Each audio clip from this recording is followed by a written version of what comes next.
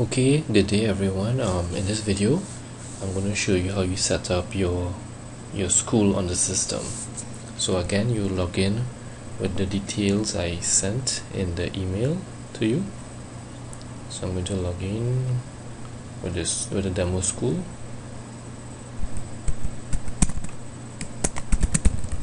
Password.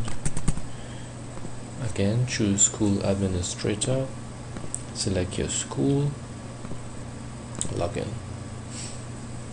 Alright, so the first thing you'd have to do is add your staff members to the system. So you go into the add edit staff info option. Alright, now when you go here, you will not see any names on the right hand side, it'll be blank.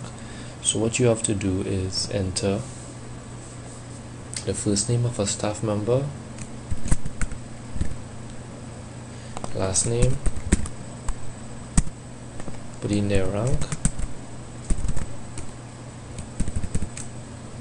Alright, and display and report, leave this as yes. Right, the email address of the staff member and password if you wish to allow your staff members the capability of they logging in to check the information. So you can fill this out at this stage, or you can fill it in later. Right now, for the email address, it doesn't have to be their actual email address. It could be, but really this is just used to log into the system. So you can make up an email address. For example, use their first name, put at, and you can use the website name erpstt.com and just issue them a temporary password which they could change when they log in. Alright, and you click add staff and you notice that the name that I entered gets inserted at the bottom of the listing here.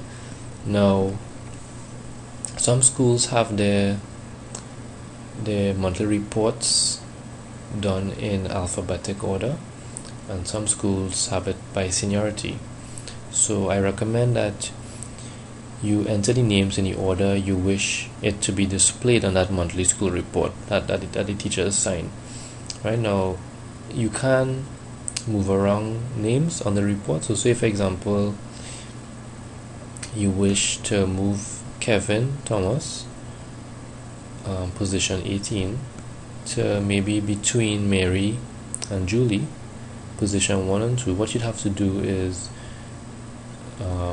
move Kevin to position maybe 1.5, a number between 1 and 2. So I'd go down to Kevin, choose edit, and change the position to 1.5, click update,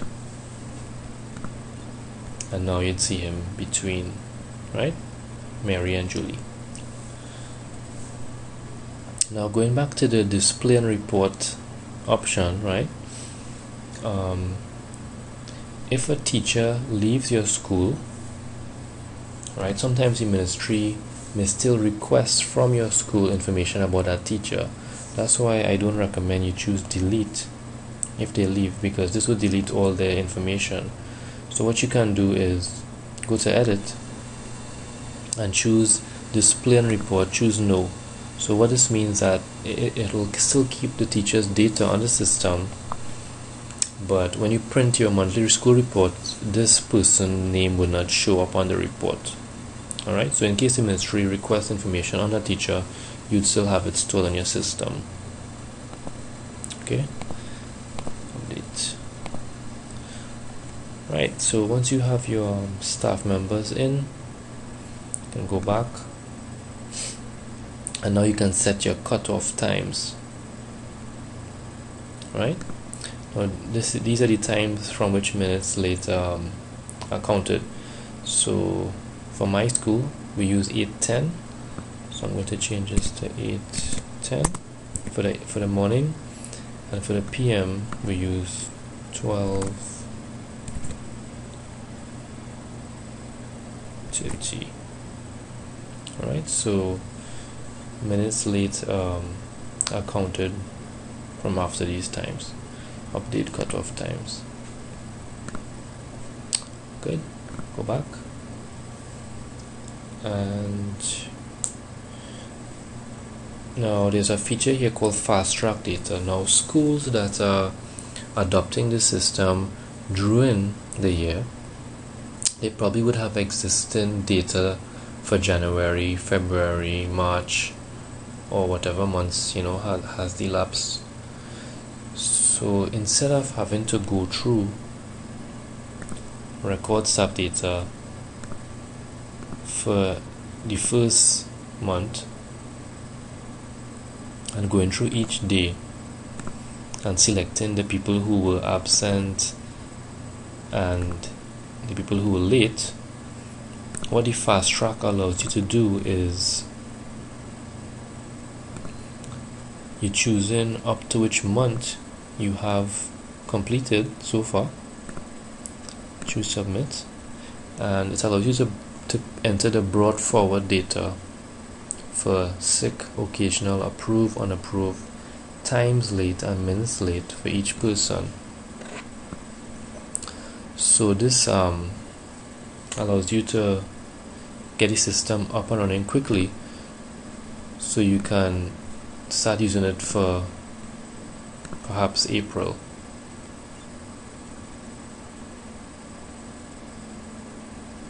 Right? And you can start recording your data and doing your reports.